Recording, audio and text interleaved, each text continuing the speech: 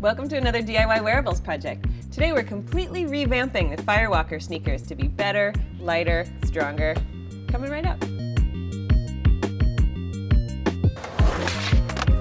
To reduce the cost of the materials and accommodate a wider variety of shoes, we're going to use a GEMMA microcontroller instead of a Flora this time around. GEMMA just didn't exist yet when we first made this project. If you're wondering about the differences between the two, we've got a video about just that. You can find a step-by-step tutorial for this project on the Adafruit learning system. The link is in the description. To sense the motion of your feet, we'll use a vibration sensor. This has a spring inside that closes a switch as it shakes around. The vibration sensor is a very basic switch, and GEMMA's digital input can read its state. This is simpler than sensing and calibrating the analog Velostat pressure sensor used in our previous Firewalkers. NeoPixel strip is made of a flex PCB material that's meant to curve around surfaces, but it's not designed to bend laterally. On the original Firewalkers, the bend at the toe was vulnerable. To improve on the original design, let's insert some individual NeoPixels into the line, soldered together with silicone-coated stranded wire. Now the shoe can bend without fatiguing the flex PCB. Cut the sheathing down the back to fit the strip back inside.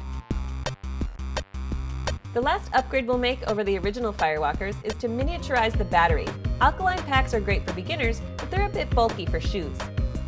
But attaching delicate lipoly batteries to your feet can also be risky. So I asked Noe to create a 3D printed pocket for the battery, made from semi-flex filament. Check out his video about how he put it together in 123D Design. Solder and test your custom NeoPixel strip before gluing the strip to your shoes.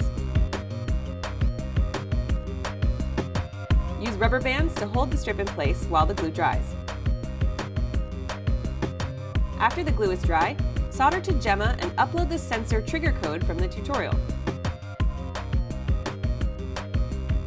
Play around with the positioning of the sensor on your shoe until you're happy with the movement that triggers the switch. Sew the battery pocket to your shoe through the holes provided. Be sure to squeeze some E6000 in between the tape at the top of the battery to give the wires some stabilization and strain relief. You can give your circuit some splash resistance by heat shrinking the sensor and painting GEMMA with some conformal coating or clear nail polish.